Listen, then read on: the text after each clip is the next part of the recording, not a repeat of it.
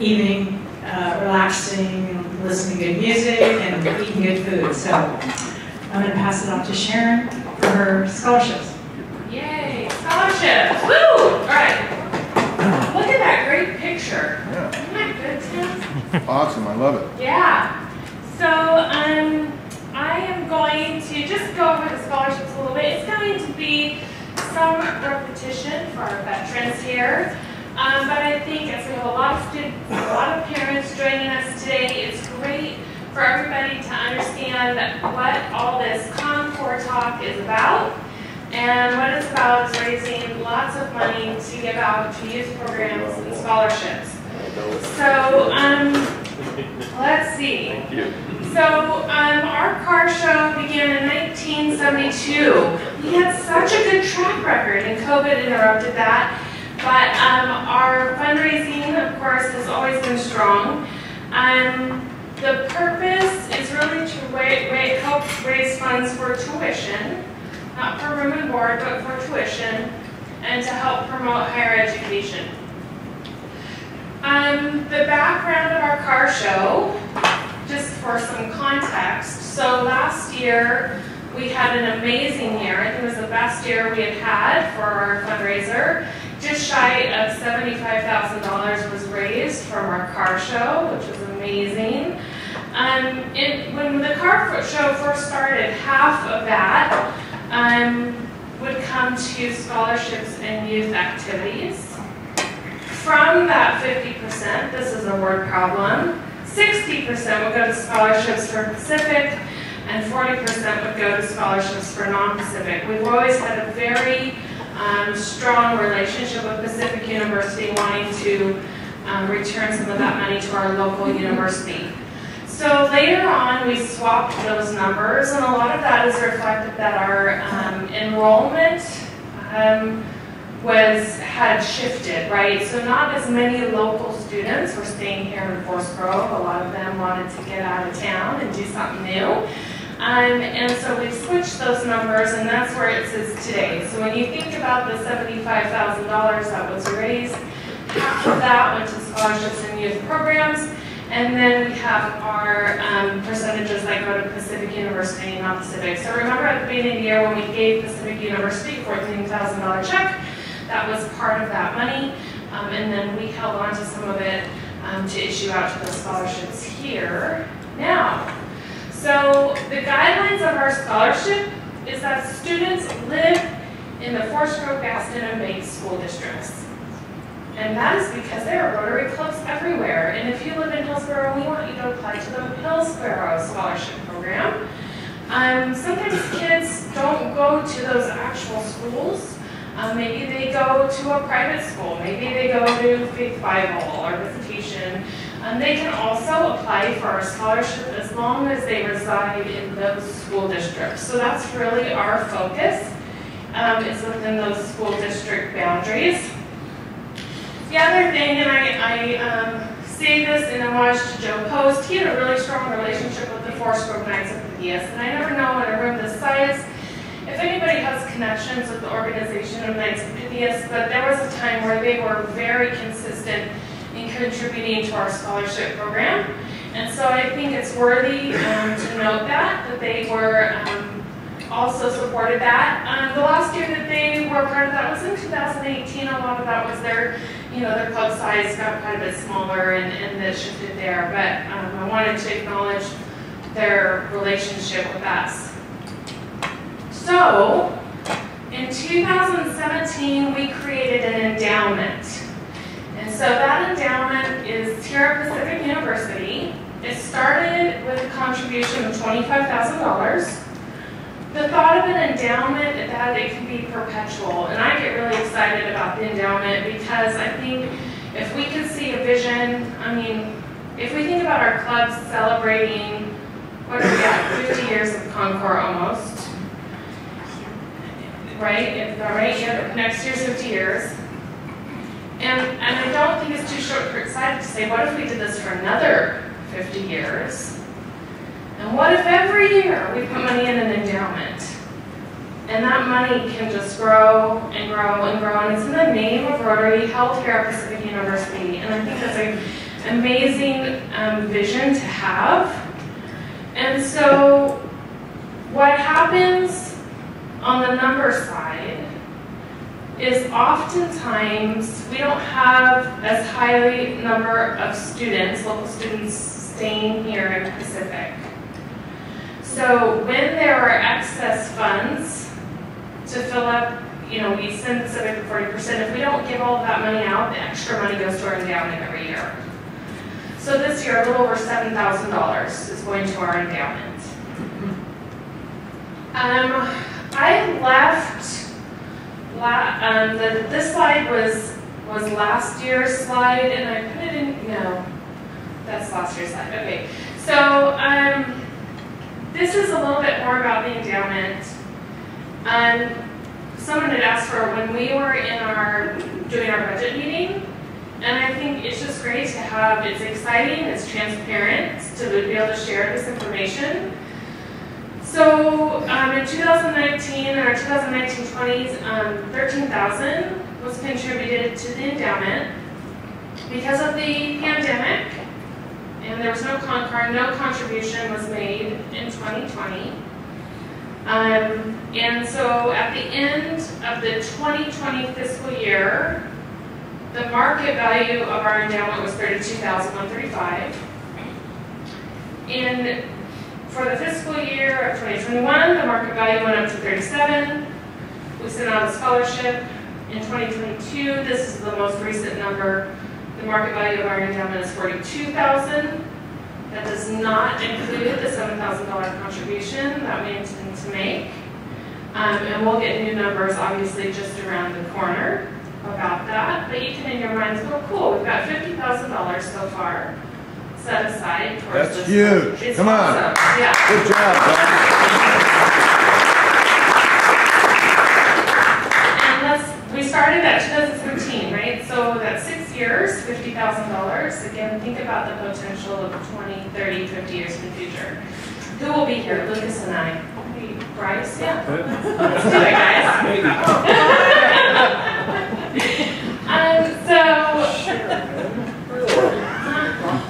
Hey, 50 years in the future? I'll be 95 or something like that. I'll be 62.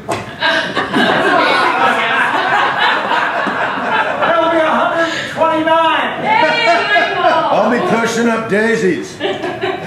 So I left last year's slide in here so we had some perspective compared to this year. I was just going to omit it. But last year we had 33 people apply. You can see the numbers. A lot from Forest Grove, a few from Banks, a few from Gaston. Of that total, only one applicant was going to Pacific University in that group of 33.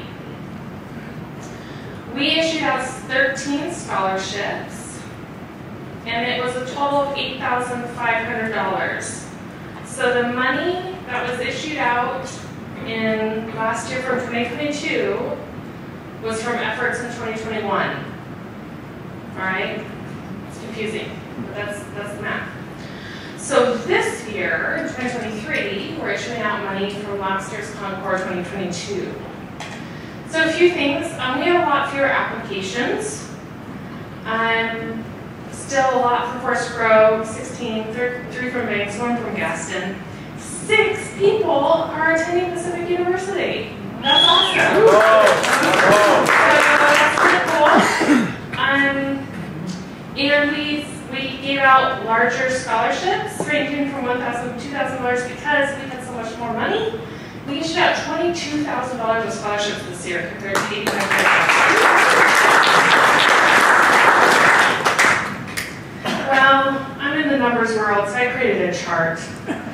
And I like to show the perspective of applications. As I'm saying this, what would be cool for me to have a chart that showed the money handed out too. Maybe I'll work on that for next year. I know, hold your breath, it'll be very exciting. So this just shows how the scholarships have changed over time, the number of people applied, and from what schools. We can see where our money is really going as far as local scholarships are concerned. Okay, so 2023, what was different? So we had 13 less applications, and I think a big part of that was the application process was different. This year, Forest Grove High School rolled out a program, and they acknowledged, hey, we're trying something new, we'll see how it works. It was a single source application process where you could go and say, hey, Rotary, this is our eligibility standards. And every other scholarship did the same thing, right? They created their eligibility guidelines, I guess is a better word. You could go in, you could see what you were eligible to apply for, submit additional information, like we always ask for a transcript, 2 letters of recommendation, some short essays.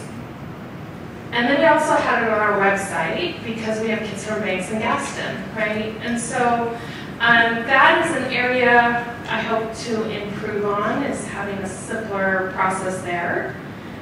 It's not my strong suit, but it's a working process. And then the other change that I think is exciting is because we had so much money last year, we actually didn't hand all of it out for the non-Pacific students. And so it's the same idea as starting an endowment with Pacific, is the idea, what if we could start a kind of endowment for the non-Pacific? And so at this point, what we've just done is we've held $15,000 aside. It's too early to put that in an endowment. Endowment, you cannot take the principal out, so it's an irreversible action. So we don't want to, commit to that at this time. But the thought process is, gosh, if we had another stellar year, right, we could really start to build funds on both sides of the equation for Pacific and non-Pacific students. So that's a little bit about our scholarship program. A reminder for those who've been here for years, and hopefully as parents, maybe there's siblings out there, to just know how our car show, which is going to be the 3rd Sunday in July, how those funds directly pay out to local students. Here, we have awarded out 16 scholarships. It was amazing. Here are our people, and we're lucky enough to have several of the students here. And so, rather than me butchering some of these names, I'm going to ask all of our scholarship recipients to come up. Stand up. Come up here. Let's give them a hand. This is the moment you all been waiting for. You get to be, in our view, acknowledged and honored for your hard work.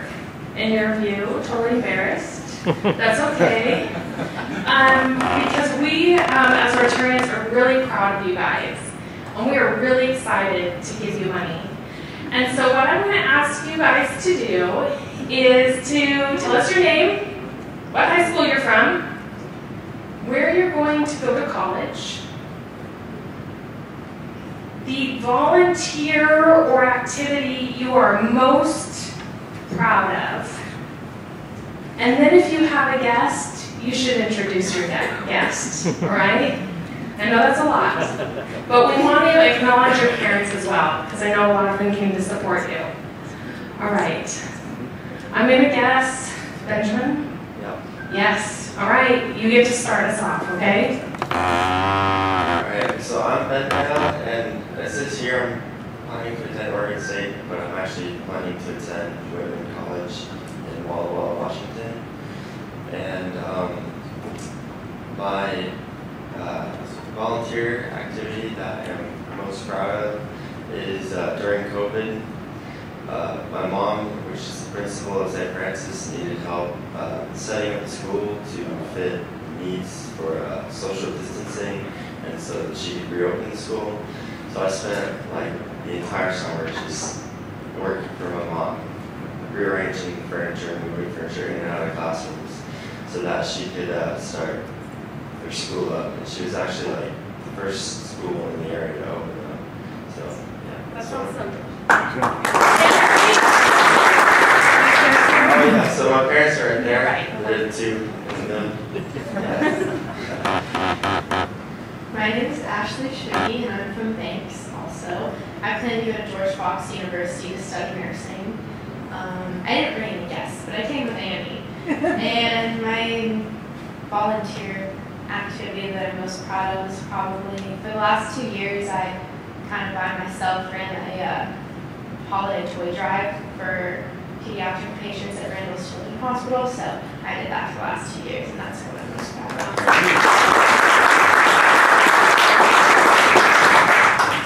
Hi, I'm Annie Nevis. I'm also from Banks. I'm planning to attend Oregon State University next year to major in marketing. And the volunteer activity I'm most proud of is during COVID, all like the churches shut down, and they needed someone to run the live stream. So I volunteered every weekend for, I think, from May 2020 all the way until like December 2021, every Saturday from 4 to 6, and every Sunday from 7 a.m. to 11 a.m. for every weekend. And then live stream. So yeah.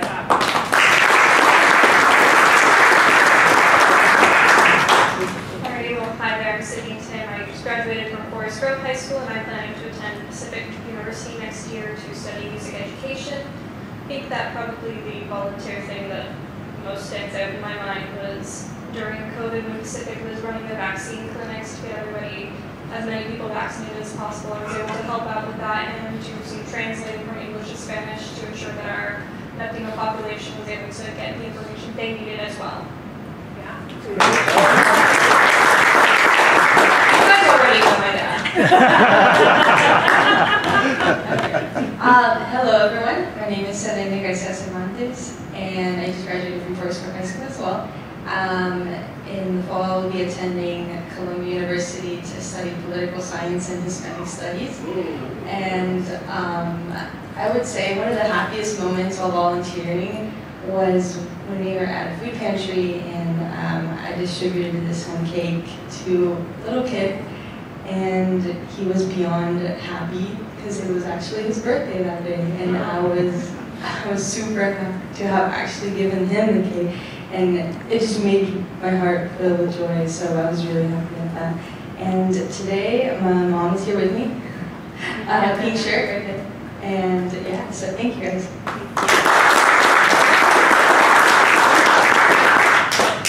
My name is Alyssa Wynn, and I graduated from Forest Grove High School, and I'm going to Western Oregon University to study psychology. I didn't come here with anybody, and my most important is also the food pantry. It's just seeing all people in need who get who are able to get services, and also knowing people in my life who I know that also need those services. It makes it really meaningful.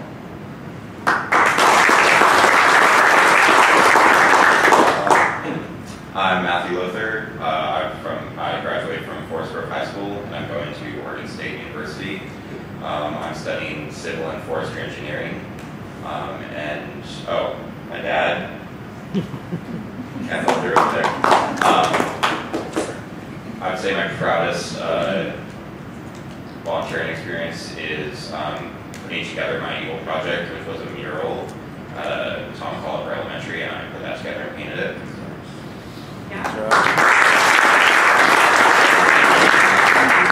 Hi, my name is Ainsley Henry. I also graduated from Forest Grove High School, and I will be attending the University of Portland to study civil engineering. I don't have any guests with me today, but my favorite activity related to volunteering is actually being the co-president of my NHS chapter. So for the National Honor Society, volunteering is obviously a very big part. So just getting to not only doing volunteer activities myself, but to help my members get out there and try to encourage them to also see the value in volunteering. And hopefully next year some of them will apply and continue to volunteer throughout their lives. Yeah.